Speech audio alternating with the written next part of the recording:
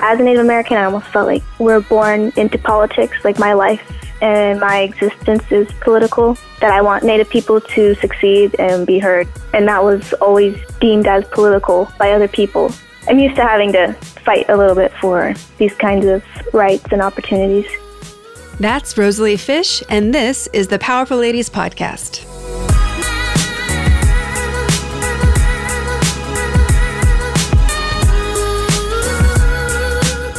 Hey guys, I'm your host, Cara Duffy, and this is the Powerful Ladies Podcast, where I invite my favorite humans, the awesome, the up to something, and the extraordinary to come and share their story. I hope that you'll be left entertained, inspired, and moved to take action towards living your most powerful life.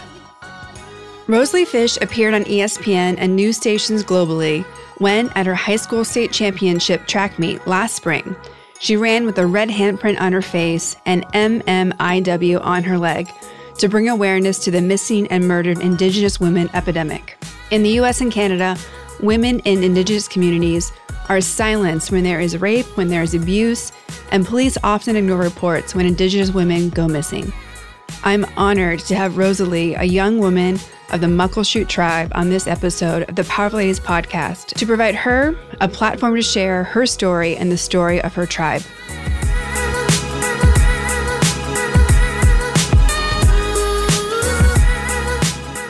Well, thank you for being on the Powerful Ladies Podcast. Yeah, thank you for having me. Of course, I'm honored. Let's start by telling everyone who you are and what you're up to. Okay, well, my name is Rosalie Fish. I'm an 18-year-old Muckleshoot and Cowlitz tribal member. I recently graduated from Muckleshoot Tribal School, and now I'm running collegiately at Iowa Central, a college in Fort Dodge. Very cool. And I actually was sent a picture of you from my boyfriend because he knows I'm always looking for new powerful ladies, and he saw you come up on his Instagram feed through ESPN. So do you want to tell everyone how you ended up on ESPN? Sure. So last spring of 2019, in the track and field, I was a senior at Muckleshoot Tribal High School, where during my track and field season, I qualified for state championships. And through that, I dedicated the 4 races that I qualified for to a missing or murdered Indigenous woman in my community, and I represented them at state championships. And you did that by running with a red handprint across your face to symbolize the silence and lack of attention that they're getting, correct? Yes. Yeah, it made for an amazing photo. So you are certainly on the marketing genius side, and I don't know did you realize the impact that you would have when you did that? Oh, absolutely not. I was inspired by a Boston Marathon runner. Her name is Jordan Marie Daniel, and she ran at the Boston Marathon with that very same handprint and with the acronym MMIW down her right leg. And so I had simply contacted her and asked her permission to use her idea and spread awareness where I was in the Pacific Northwest in Washington. And then the picture itself, actually, I didn't know it was taken until after state championships. Another Native photographer was at the championships just taking pictures for the athletes. And then when he saw me, he kind of had a vision of what kind of picture he wanted to take, and that's the one that people have been seeing constantly. What is it like to be a senior, be young in the eyes of the world, and to have made such an impact? It's definitely been very intimidating to know that there's that many people who had opinions about what I did, or who maybe even were impacted by how I ran, but it also was very empowering to know that I was able to raise awareness for something that was really important to me, and I'm hoping that I can continue to do so, or even inspire other youth to use their platforms and get their voices out there and get their concerns, acknowledged. Yeah, I loved it. I always think I believe that everybody has a really powerful voice, and it's just a matter of, how we use it. And I'm always really inspired by people who take what they're already doing in their everyday lives as an opportunity to make an impact. And you did it in such a eloquent way of, of painting your face and then writing the initials down your leg. And you were making a big deal of something without causing a big deal. Like, you did it within what you were there to do anyway. You still went out and performed. You succeeded. And because of all of it combined together, there's something really beautiful when a, quiet, gentle impact gets heard that way. Because not everyone is so lucky to, people who are raising their voices and taking a stand on things don't always make it come together that way. So to me, it was really profound in how someone can make a difference every day in really simple gestures. Yeah, well, thank you for that. And it really, all the credit for that really goes to the Native women who have been pressing for this issues above me, who really moved me and taught me and guided me in this. They really were the ones who I went to for teachings, and especially Jordan Daniel really was my mentor and still is, through this process. For people who don't know the situation going on with the missing and murdered Indigenous women, can you tell us more about that? Yeah, absolutely. So the murdered and missing Indigenous women epidemic is sometimes considered as one of the longest Me Too movements. It's been going on for centuries in Native communities, and really is trying to bring attention to the fact that Native women are extremely vulnerable to violence.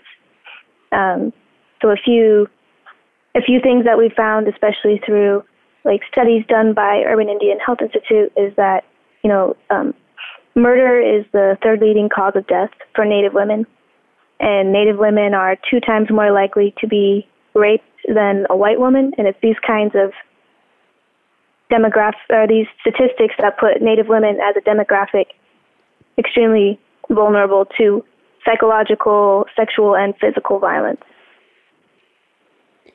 What are the causes behind that? What's unique in the communities that create such high statistics?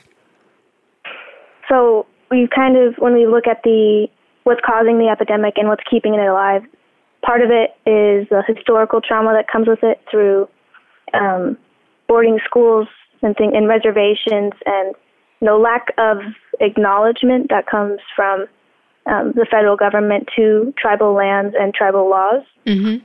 So there has been a lot of loopholes in which tribal affiliations aren't allowed to prosecute non-tribal offenders if a non-Native person assaulted a Native woman. There's been a lot of cases in which there's been loopholes where the non-Native person can get away with that. But also there comes a lot of systematic neglect, where we found a lot of police stations and police reporters either refusing to take any kind of missing persons report, or not taking it seriously, or not documenting it correctly. And these are the kinds of issues that we've been addressing through, and in order to really acknowledge the epidemic, we have to acknowledge that these are some problems that are standing behind it. Do you see a difference in support and progress being made at a county, state, or versus a federal level? Where do you see the most progress happening? Yeah, I've definitely seen an amazing amount of progress in the Seattle area, considering that Seattle was the highest leading city in the murdered and missing Indigenous women rates. And after my story, it was covered in the Seattle Times, which already was really empowering to me to know that Seattle was addressing this issue, that they were taking this issue on, that they had realized that, wow, we are the highest leading city for missing and murdered Indigenous women, and we're going to cover it. And then the next thing you know, I was getting calls from a Congresswoman, Kim Schreier, had called me and told me personally that this was an issue that she wanted to take seriously. How cool. And along with, it was really, really inspiring to me to know that somebody did care somebody who would take my voice and the voices of my community and the women of my community and amplify them. Mm-hmm. That was really empowering. And also they've been, recently, Seattle held a conference to address the missing and murdered Indigenous women epidemic, and they actually brought in Urban Indian Health Institute, which is a really influential and hardworking institution that has been doing a lot of work for this epidemic. And now that they're getting these platforms and these opportunities, I think that we're really on our way to make some changes. When did you become aware of this being an issue in your community, and when did you realize it was something that you wanted to be a voice for? With the missing and murdered Indigenous women epidemic, it wasn't really something that I learned about. It was just something that I realized had a name. Mm-hmm. With the amount of women that are exposed to violence, it really kind of becomes normalized after growing up in that kind of environment. Yep. And then I realized, as I got a little bit older and a little bit more involved in the social and political aspects that surround Native Americans and reservations, I realized that it was an epidemic that wasn't just on my reservation or even in the Pacific Northwest, but it was happening across the nation and across continents in Canada. That was when I got a lot more passionate about the issue, was when I realized that it's not just affecting my family and my community, it's affecting families and communities almost not worldwide, but through the Northwest. And then when I saw Jordan Marie Daniel run at the Boston Marathon with the handprint, it made me realize that I could do more with my running, and I had the opportunity to do so. When you say that you've been impacted yourself, are there people in your immediate family that have been victims to this? Yes. I'm so sorry. Yeah, it's definitely something that requires a lot of healing and traditional methods in order to really be able to speak about it in a way that you're going to make progress. Mm-hmm. But it's so normalized in these communities what's the point of reporting it, because I know they're going to tell me that when I report it to the police, they're going to push it back. Mm-hmm. With Misty Upham, she was a Native actress, and she was raped at the Golden Grammy Awards, and then she went missing, and after she was reported, they waited 11 days to actually start looking for her, and by then she was found in a ravine, and the police mislabeled her death as a suicide despite there being evidence that it wasn't. And it's these kinds of reoccurring letdowns that make people feel hopeless.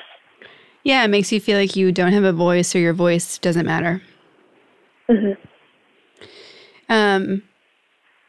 When you think about, growing up on a reservation and being part of a Native Indigenous community, what do you want people that haven't experienced that life to know?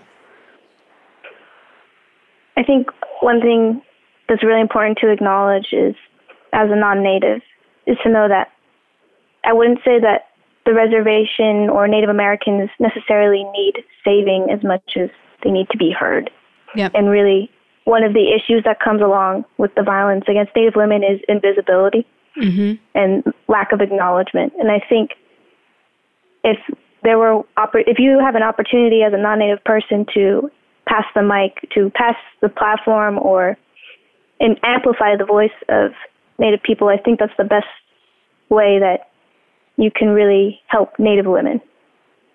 Well, I'm honored that you're here so we can amplify your voice then.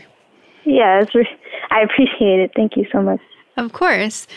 Do you feel a level of responsibility now that you've gained some notoriety in this area to carry this torch, or is it more of a pride and honor that you've been chosen to have this spotlight? For me, I've always felt as if though I had a responsibility to, uphold and really support, my communities and other communities like mine. I would say that as a Native American, I almost felt like we're born into politics. Like my life and my existence is political in a sense. Mm-hmm. That I want Native people to succeed and be heard. And that was always deemed as political by other people. So I would say that I'm used to having to fight a little bit for these kinds of rights and opportunities. Do you feel that that's how other people on your reservation feel as well, or is that unique to you? I would say that there are a lot of Native youth, especially, who feel this way. I've seen a lot of Native youth not only take a stand on this epidemic, but also the climate change epidemic. Mm-hmm. And Native youth were, through the guidance of elders, Native youth are taking stands on protecting lands and things like that. And so I really think that this generation, and through the reconnecting with traditions and reconnecting with family and with elders, that they're starting to find platforms in order to raise themselves and raise their communities. So I think that this generation is really starting to find their voice. Not being non-Native and not having a lot of exposure to reservation communities or that lifestyle, the only things I know are statistics that I've heard through media, which I have no idea if they're accurate because usually they're not being reported by a Native person. So that automatically makes me question it, right? Yes.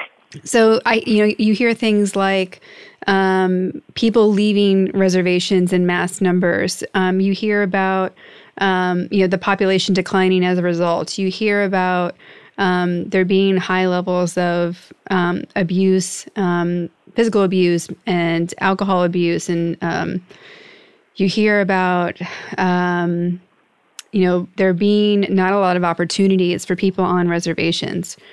What of those things would you say are accurate or changing, or like what do people need to know besides giving people a voice? Like what's really going on in reservations today from your experience? Right now, what I know is each tribal reservation has a different environment.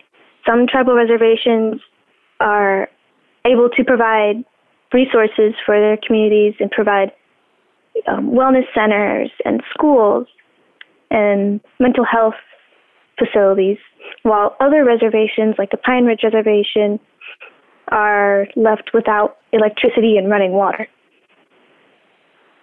So I'd really say that it depends on each reservation individually. Mm-hmm. But I will say that all of the reservations I've been to, no matter where, I've always found a extremely strong sense of community and family and tradition. Mm-hmm. The same things that tie most of us together, right? Yes. Yeah, it always surprises me that as humans, we don't go back to the things that we have in common more often as a starting point. Loving family and wanting the next generation to do better and wanting to keep your traditions alive.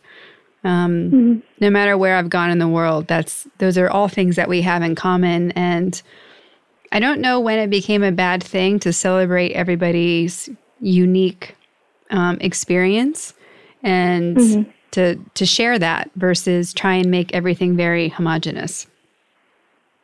Right, yeah.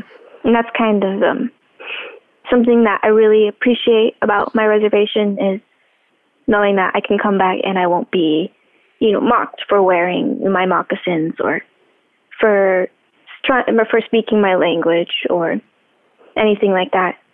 It's almost, for me, my reservation personally is a safe place for me in the sense that I know I can go there and I can be myself and I can embrace, my heritage and I won't receive any kind of discrimination for that. Do you feel that you can flow between your Native heritage and like Western society and go back and forth and like express all of who you are? Like how does that feel to you? And is that even an accurate example that I'm giving? I would say that it's not very difficult in order to, ingrain Native traditions in modern Western day traditions as well. I would say that just like with running, painting is very traditional, and yet track and field and the way that we run it now is not traditional. And yet for me, it wasn't very difficult to combine the two. Mm-hmm. I've seen that there are some tribes that have running as part of the process of becoming an adult for different Native groups. I've even seen a documentary where, like on a girl's birthday, she goes out and does these runs. Is that something that is in your tribe as well? And is that something that you guys do, or how does running fit into your heritage? I will say that because my tribe is a coastal tribe, so we're on the water, that my traditions more directly tie into canoes and fishing and cedar gathering and berry picking and things like that. But I do know other tribes, especially in the southwest area, that do have very strong ties to running through their culture and through their family. And I've had a few opportunities to run with some of the Native Americans that have that in their families, and they're very, very strong runners and you could tell that running is almost like a healing process and a grounding process for me and for the natives that in their families and their traditions as well. And I think that's something that's common of anyone who loves running, right? Like no matter your backgrounds, if they talk about the runner's high, like there's a place you get to where you realize it's bigger than you. And you're just like going through the motions and watching your body like keep running and run faster and feel like you're one with something bigger than you are. So the therapy of running and the confidence it gives you and the mental cleansing that is why most people I know run is for that.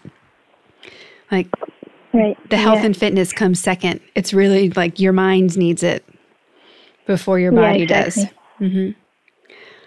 How did you get into running? I started running in middle school just because I really enjoyed the way it made me feel. And then when I got to tribal school, I was a freshman in high school. And it was definitely kind of a shift because I was the only runner on my team, because the school was very small. And track and field didn't really have a legacy at Muckleshoot Tribal School yet. And so when I would show up to meets and I noticed that I was the only tribal school there, and I sometimes would be put into the last lane even though my time would put me in a different one, and I was treated sometimes just like less than, or I was underestimated a lot. Or even sometimes when we'd have home meets or home games, we would have graffiti in the bathroom wall with racial slurs. And it was those kinds of things that really kept me running, in the sense that I knew that I was representing Muckleshoot Tribal School, Muckleshoot Nation, and also even all Indigenous people, in a sense that I was a Native runner. And I was one of the only ones, if not the only one there. And I was defying perceptions of me that other people had. And so that was really what kept me running and what empowered me through running.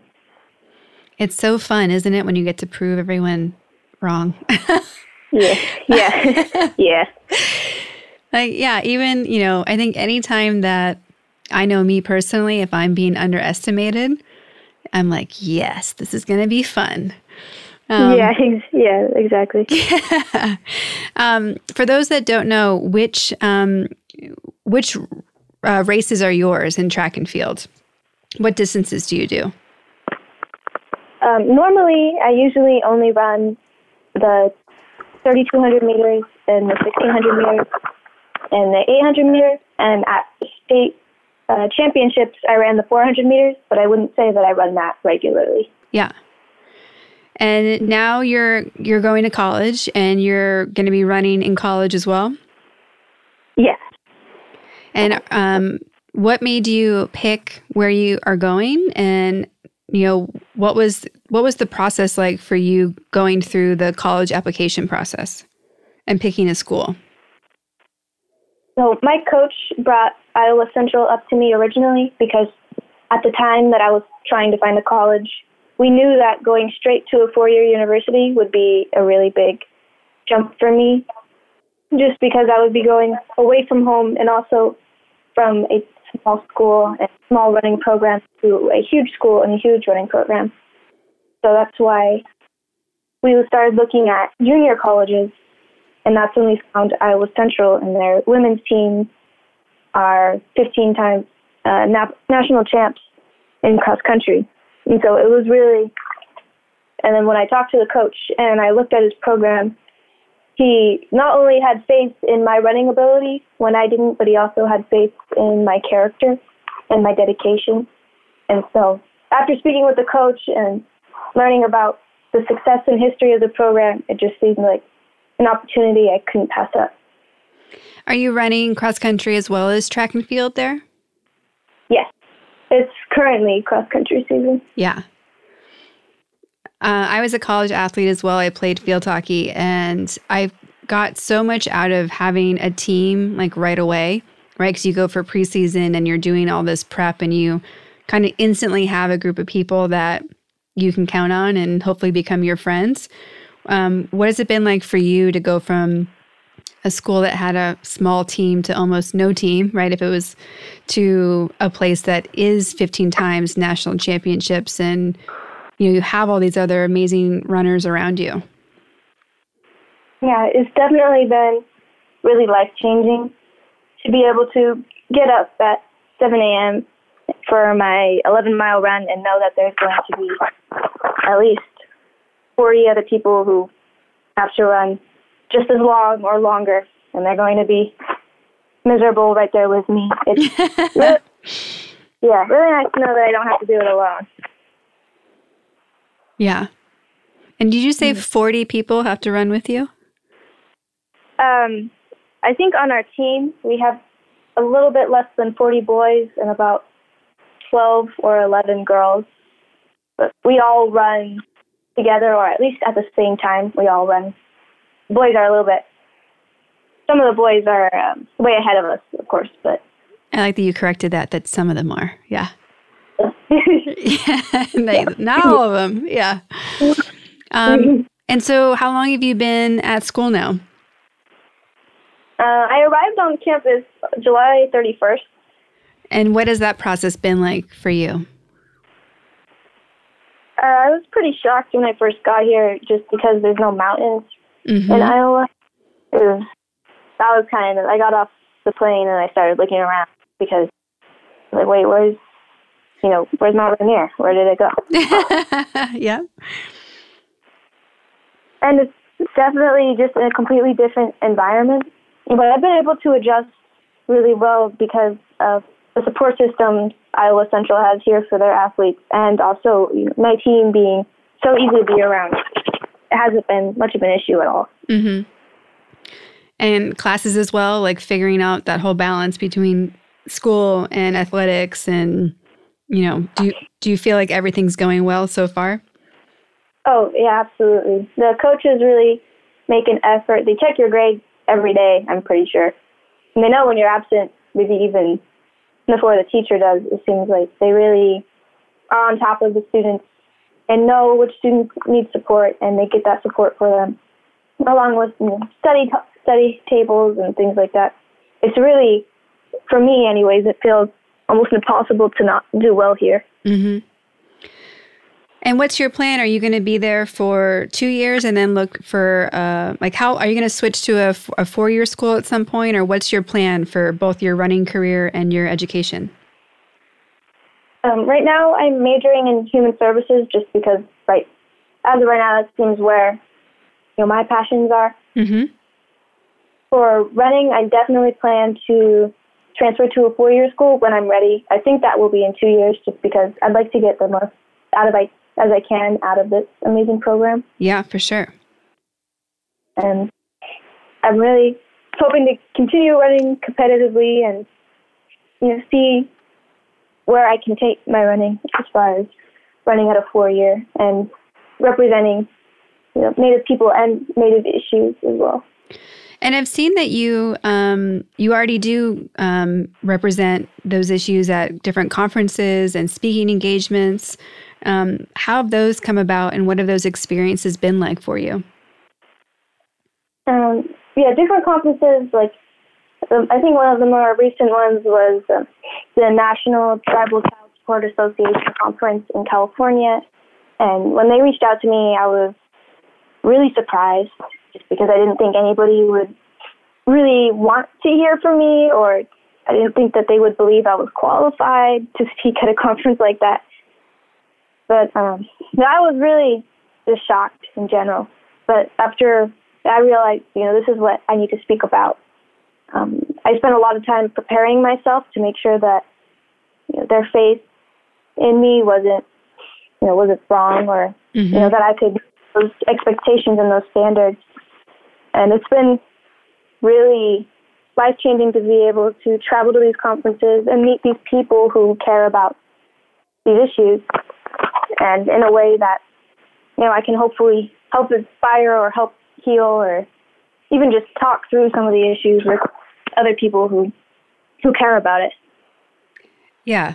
One of the things that makes me really hopeful about the generations that are coming up is that I do get a sense that people feel like they have a voice, and that there is a lot of room for young people to step up, to speak up, to come together and use their voices collectively. So it makes me really happy to see people knowing that how powerful you are, even if the power feels small, because it's not. It's just a matter of everyone's smaller voices coming together to make one larger voice. And it just brings me a lot of joy to see people of all different backgrounds and fighting for different causes to be stepping up. I'm really inspired by what's happening with the climate movement and the rallies this past week. I'm really proud of the students from Parkland.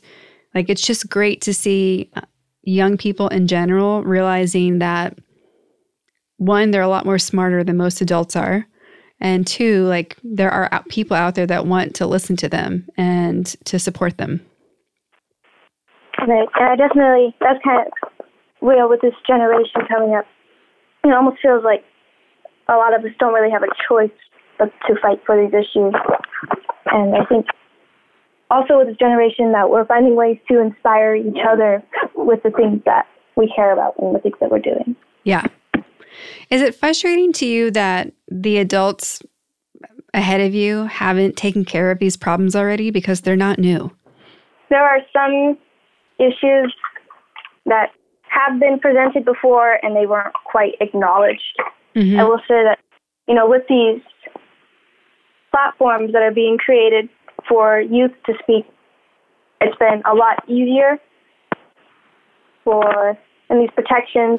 For example, if I had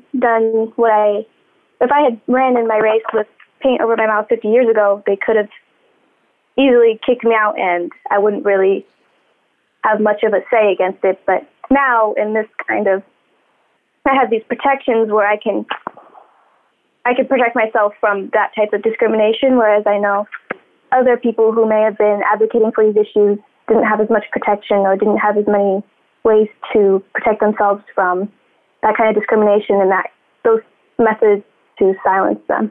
Mm-hmm. So when you're not running and when you're not an advocate for missing and murdered Indigenous women, what are you doing? Like, what does the rest of your life look like and comprise of? Well, I spend a lot of my time when I'm not either working on things or my next presentation or making connections and things like that. I'm either finishing and making sure that I have a good GPA, or I do spend a lot of my not only training but recovering my body, because the type of training that we go through, you will not make it through if you don't spend an extra hour just recovering from those workouts. Yep. And I also spend a lot of time with my team in general, team bonding and going out for movie nights and things like that, or smoothies, and really just spending time with each other. It's kind of surprising to me how I don't really get tired of my team that much. Yep. Just all this time that we spend together. So I'm really grateful to be able to spend time with these kinds of people, along with just keeping in touch with home and talking to. I get a little homesick every once in a while, but keeping in touch with my family and counting down the days till I get to go see them again. When do you get to see them next? October 26th, I believe. I'm flying in back to Seattle for my TED Talk, and that's when I'll also be able to get to see them. For people who want to see your TED Talk, where are you having it, and what are the dates, and how can they get tickets? So it's TEDx Youth in Seattle.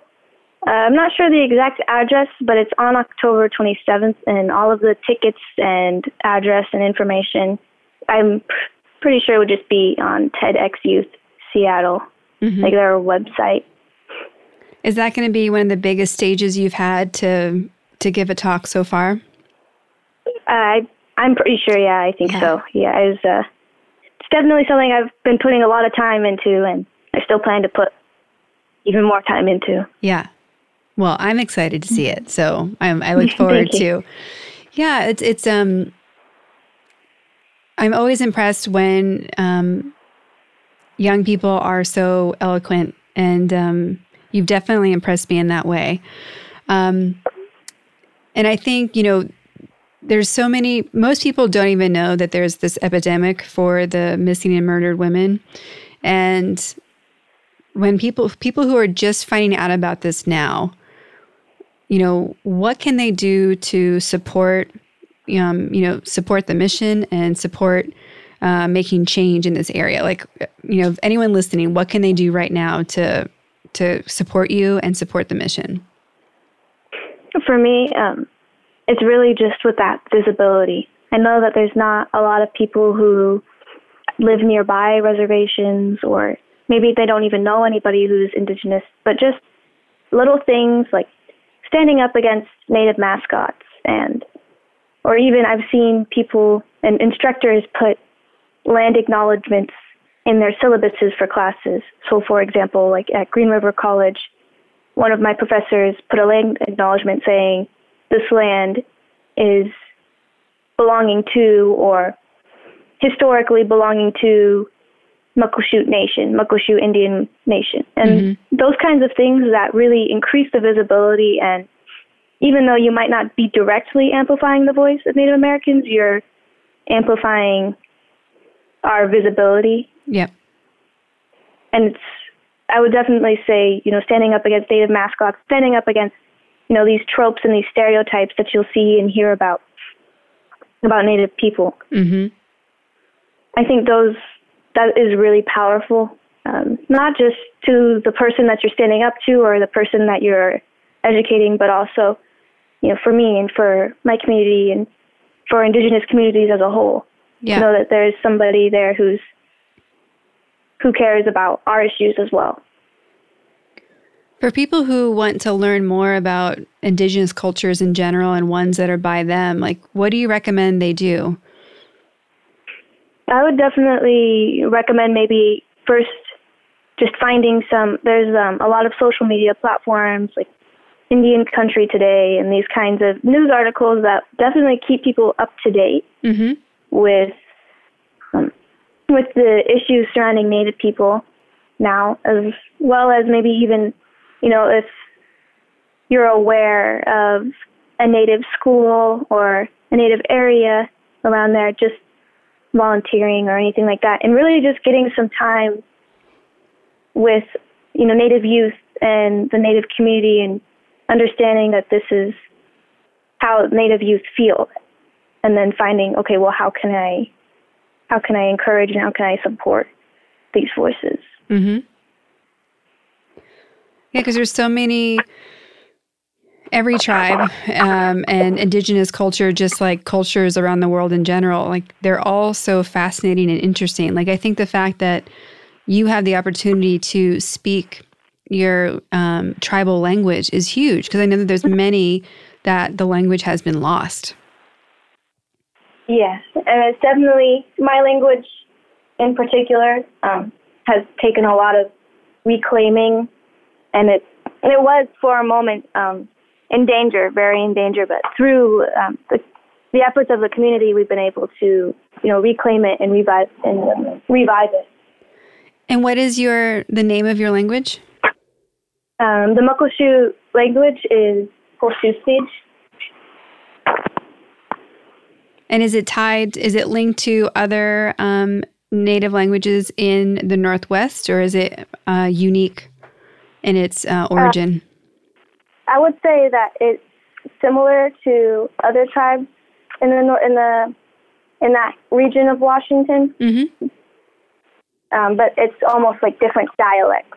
Yep. Like Southern Muckleshoot and Northern Muckleshoot and so on. But my language in particular, has almost nothing in common with like the Lakota, right. The language that the Lakota Nation uses. For example, like our language, because we're so far apart, mm-hmm. is very different. Yeah. Yeah, 100%. Are you guys working with linguists to preserve and record the language as well? Yes. My mom actually is a teacher and protector of the Muckleshoot language, and she works with various elders to record and preserve the Muckleshoot language. So you come from a long line of powerful ladies, is what I hear. Yeah, I'd like to think so. Yeah, my grandma and my mom are definitely not people that you want to mess with. What does it mean when you hear, when I call you a powerful lady, what does that mean to you, and what do you hear? For me to, be called powerful isn't really something that I'm called often. So it really makes me feel, I guess, strong in a way. Good. I hope so. Yeah. Well, I started Powerful Ladies a couple years ago with the intention to let everyone see how powerful, like, they are, right? Like the light that shines in you, how powerful it can be. And that if I can assist people in showing them like where their light is and empowering them to shine it brighter, that it's in turn going to have a ripple effect where someone else finds their light. And like if you pay it forward, right? So I love the idea of just giving people whatever tools and resources, support, community they need to shine brighter and to be living the biggest life that they can, that they want to. When you think about yourself in, 5-10 years, what do you hope to be doing? Like, what do you hope that your life becomes, and kind of what are you working towards? Like, do you know what you want? You talked about being in service. So like, what do you see your future being as of now? And of course, it's going to change so much because that's what life does. But what do you see right now? For me, right now, I know that whatever career that I do take on, it's going to be one that's either representing or helping support Native communities, just because that's been my passion since I've been really young. Mm-hmm.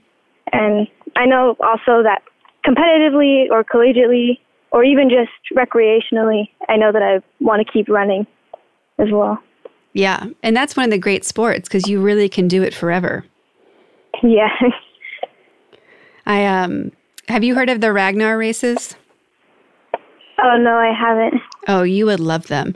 So they happen all around the U.S., and it's a race where you have a team of 12, and everybody runs 3 times. So you run 200 miles as a team. It's like a big relay.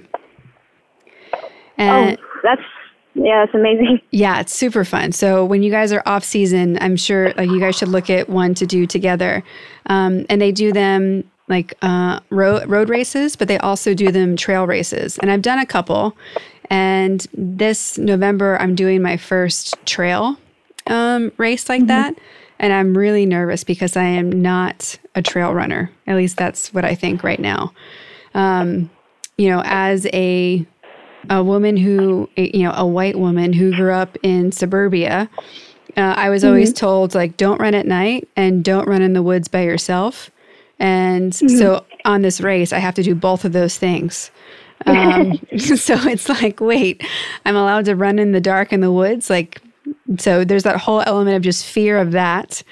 And the idea that I might run off a cliff or be attacked by wild animals, let alone creepy people in the woods. So there's so many layers to this race beyond just the running part. With time, especially, I'm sure you're going to have a lot of miles to adjust.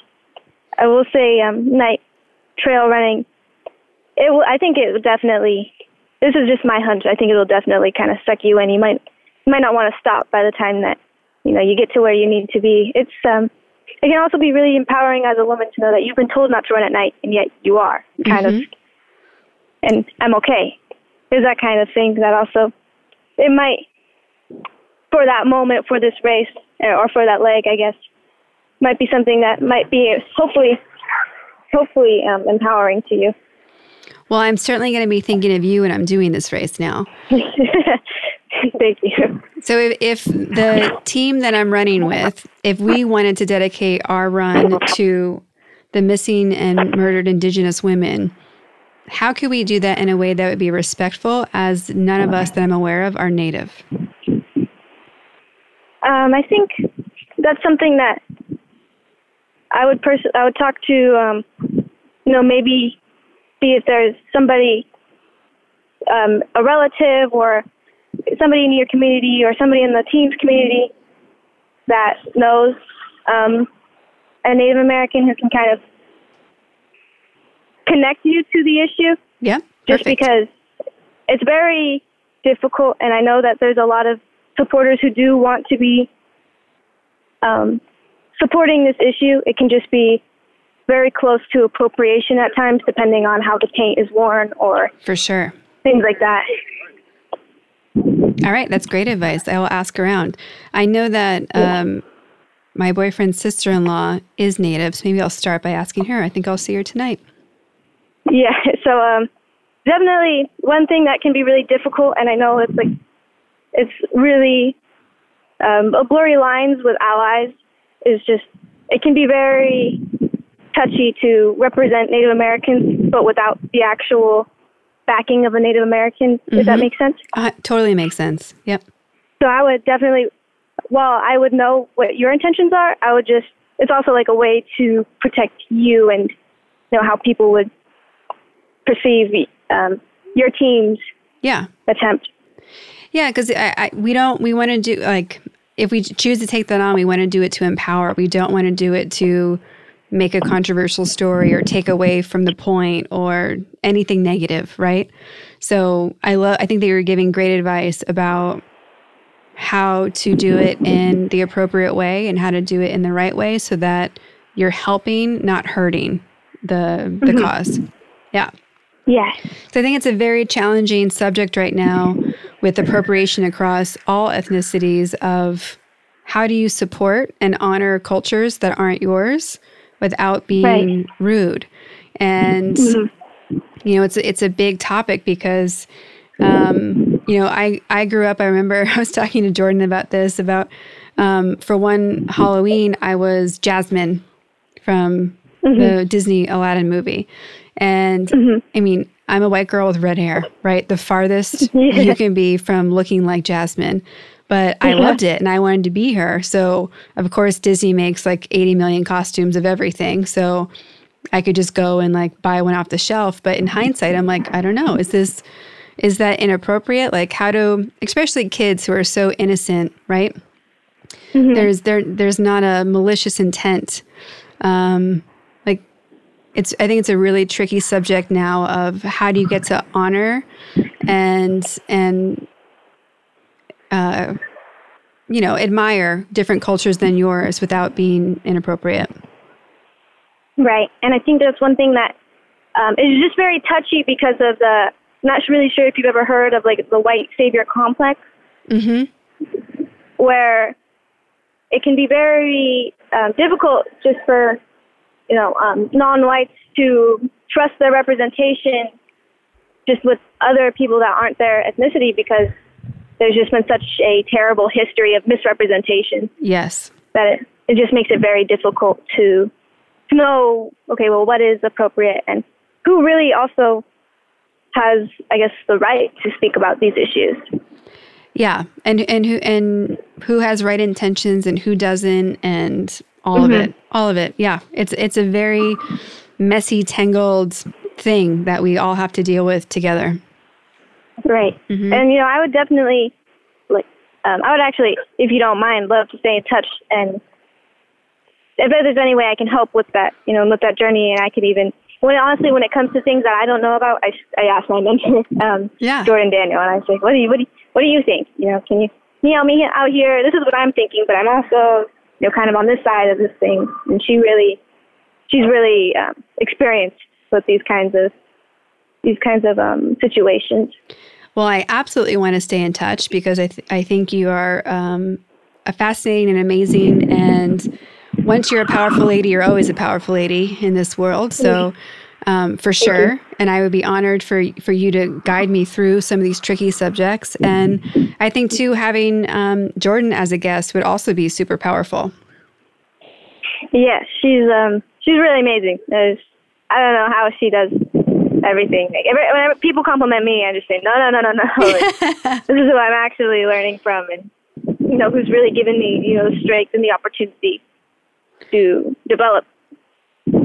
So she's awesome. I don't know how she does all the stuff she does. So in addition to Jordan... No, I was going to say powerful ladies learn from powerful ladies. So... Yes. Yeah. Absolutely. In addition to Jordan and your mother and grandmother, who are other women that inspire you?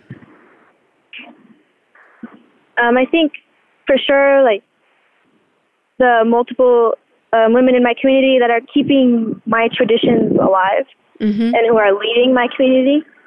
So I have, my friend's parents who are preserving, the traditional nutritional values, and who will make traditional foods and really teach us about nutrition and how we feed our bodies in a way that heals not only heals us physically but spiritually, and through our traditions. And a lot of Native women, Indigenous women, who are leading the fight through these social and political issues, but also in keeping traditions alive and leading our communities and raising their communities. I think as much as Native women are exposed to violence, they're also resilient. For sure. I would say that there are many women in this world and who aren't getting enough credit for how resilient they are. Yes, absolutely. I think that there is something really special happening in general where so many women around the world are finding their voice and their niche. I was reading an article the other day about, I think the hashtag, and forgive me if I'm getting it wrong, I'll put the correct one for everyone listening in our show notes, but I believe it's the hashtag, just the hashtag brown women, and how women from India in particular and the Indian background are taking it on to really show that, yes, culturally, there's a lot of stereotypes, but look at everything else we're doing. There's the woman who is the first woman of late night, and she is, Canadian, and she is of of a minority, and she is LGBTQ, and she, is female. Like all these boxes got checked at once for a late night program. And she's like, yeah, so what? Like I'm all these things, and so are most people. Like it's not like we represent one box ever. So I think it's really cool to see what's happening, and I look forward to seeing like what happens next, right? Like I grew up thinking I could do whatever I wanted, and to think that there is like another level that can go for the next generation, I find fascinating. I really appreciate, especially I'm personally I'm a queer Native woman, and so it's kind of can be really difficult to explain the type of intersectional experiences that we have, and especially with, the murdered missing Indigenous women epidemic. It is a intersectional issue between race and gender, and also, it does come sexual orientation and even, economic status and these kinds of. Yep. A lot of people really kind of neglect the intersectional issues that come along with these kinds of problems. For sure. It's so much easier to put us in a box and to say it's this way or that way, it's left or it's right, and not have to look at the fact that everyone is overlapping concentric circles that makes you you. Yeah, absolutely. Does that add, how is it being identifying as a queer Indigenous woman? Like, how does that impact you within the Indigenous community? In my Indigenous community, identifying as queer is really doesn't make much of a difference, I would say, in my community and my reservation. How awesome. However, outside of my community, it can be really challenging, or especially, when I am in a relationship with another woman, it becomes very intimidating to spend time with my partner at that time when in public. And in certain areas, we won't even present as dating, just because there's been so many verbal or even nonverbal kind of confrontations that come with that. And I think it really just makes you even more vulnerable or exposes you even more to that kind of violence. Yes. Yeah, you already have to be protective as a female. And then the statistics show you have to be extra protective if you're Native and female.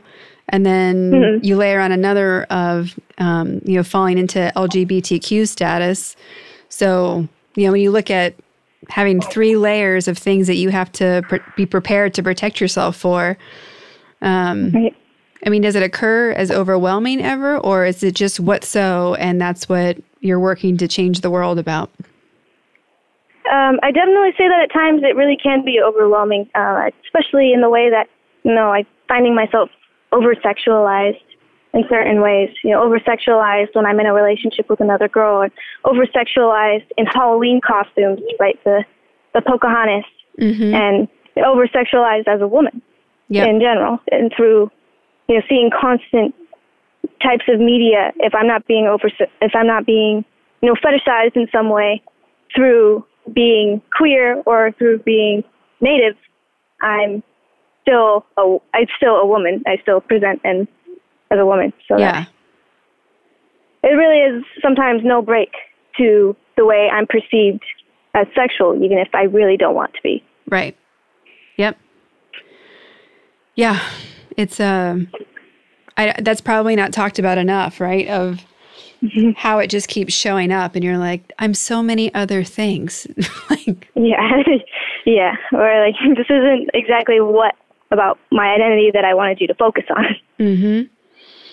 Yeah, there's so many small.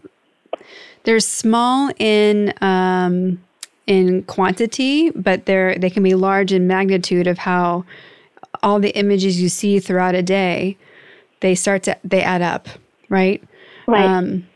I'm really proud with how it's been changing in regards to imagery of women as athletes. I think that there's a lot of good work happening of showing the variety of female athletes in regards to shape and sizes and colors and orientations and all of that. And, you know, I really enjoyed just watching like the Women's World Cup this year and seeing what the Team USA did to like back up the things they stood for by playing great and playing great together. And then, there's just so many in the running community in general, when there's so many people taking up that sport and so many different types of runners. I like that it's one of the sports that there's mutual respect because of how everyone knows how hard you have to work and how much you have to sacrifice. So, you know, you as an athlete, what do you focus on to perform at your best? Like, do you follow a strict nutritional diet, like all that stuff? For me, it's definitely like taking care of myself first. So I wouldn't say that I'm restricted with my diet, but I am inclusive in the sense that I know that I'm getting healthy foods. So I don't necessarily, I might look at the donut and say, what is that really going to do for me? Yeah. I definitely wouldn't say that I really, you know, torture myself in the sense that, like, for example, my teammate brought donuts after the meet. I'm not going to, especially after the meet, I'm not going to say no. Like, you can't give me this donut. I'm on this very strict diet, you know? Yeah. Or, like, I make waffles on Sundays, that kind of thing. But I definitely I wouldn't say that I, like, gorge on anything or binge eat. And then I do make sure that with my meals that I'm getting healthy foods and vegetables and fruits, just because I know that it makes me feel better when I run and when I compete, along with just getting a normal, adequate amount of sleep and those things, and like drinking enough water. So I wouldn't say necessarily that I'm strict with what I do as much as I prioritize taking care of myself. Yeah. Good. Everyone should, right? Yeah. Running just makes it a little bit easier because you kind of feel like you have to. Yes. Yeah. There's when you need your body as your machine, it becomes really evident that you have to take care of it. Yeah, for sure. We ask everyone on the podcast where you put yourself on the Powerful Ladies scale. 0 being average, everyday human, and 10 being super powerful lady. Where do you see yourself on average, and where do you see yourself today? I definitely say that, as weird, I guess, as that sounds, that I would consider myself average, and not necessarily to debunk anything that I've done or to diminish anything that I've done or the work that I've put in, but to say that I think that the amount of impact that I can make is equal to any average woman. Perfect. And then as we're wrapping up today, what do you want people to know, and what message do you want to leave everyone with? I would say that, as somebody who feels silenced or somebody in a minority group in any kind of way through sexual orientation, through gender, or through race, or even through adaptive abilities, knowing that you do have a platform and that you do have opportunity in your everyday life and through the things that you love. And just paying attention to the activists around you, to the powerful women around you, you can find ways to, you'll be surprised how easily inspired and moved you are to do something yourself. I love it. Well, I am so honored that you are a yes to the Powerful Ladies podcast. I am so proud of who you are and what you're up to and how much you've already accomplished, that I look so forward to staying in touch and supporting you and giving you whatever resources I have access to help magnify what you're up to and support you. This has been such a pleasure. And good luck at your next race and good luck at your TEDx. And you are incredible. So thank you so much. Yeah, thank you for giving me this opportunity. And I really enjoyed talking to you as well.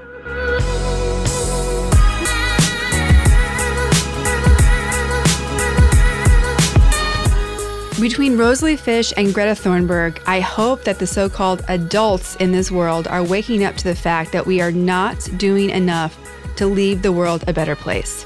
We should be ashamed that it is the newest generation that is calling all of us out to step up and be brave and make the decisions that we know need to be made. Rosalie is 18 and so well-spoken, so powerful, so graceful, and proudly taking on the weight of Native causes. It's not easy to be the face and represent a group to which you are just one member, and she is doing an amazing job. If you're inspired and motivated by Rosalie, you can buy tickets to her upcoming TEDx Youth Talk in Seattle. Tickets are available through the link in the show notes at powerfulladies.com. Reach out to Native and Indigenous people in your community and provide opportunities for them to have a platform to tell their story and for their voices to be heard. You can also email her directly at rosaliefish@gmail.com and follow her on Instagram at rosaliefishx. Of course, please go to thepowerfulladies.com to see all of the show notes that we have for this episode, get correct spellings, direct links, and all the additional information. If you'd like to support the work that we're doing here at Powerful Ladies, there's a couple of ways you can do that. Subscribe to the podcast on Apple Podcasts, Stitcher, Google Play, or anywhere you listen to podcasts. Leave a review on any of these platforms. Share the show with all the powerful ladies and gentlemen in your life. Join our Patreon account. Check out the website, thepowerfulladies.com, to hear more inspiring stories, get practical tools to be your most powerful, get 15% off your first order in the Powerful Ladies shop, or donate to the Powerful Ladies One Day of Giving campaign. And of course, follow us on Instagram at Powerful Ladies. For show notes and to get the links to the books, podcasts, and people we talk about, go to thepowerfulladies.com. I'd like to thank our producer, composer, and audio engineer, Jordan Duffy. She's one of the first female audio engineers in the podcasting world, if not the first, and she also happens to be the best. We're very lucky to have her. She's a powerful lady in her own right. In addition to taking over the podcasting world, she's a singer-songwriter working on her next album, and she's one of my sisters. So it's amazing to be creating this with her, and I'm so thankful that she finds time in her crazy busy schedule to make this happen. It's a testament to her belief in what we're creating through Powerful Ladies, and I'm honored that she shares my vision. Thank you all so much for listening. We'll be back next week with a brand new episode. I can't wait for you to hear it. Until then, I hope you're taking on being powerful in your life. Go be awesome and up to something you love.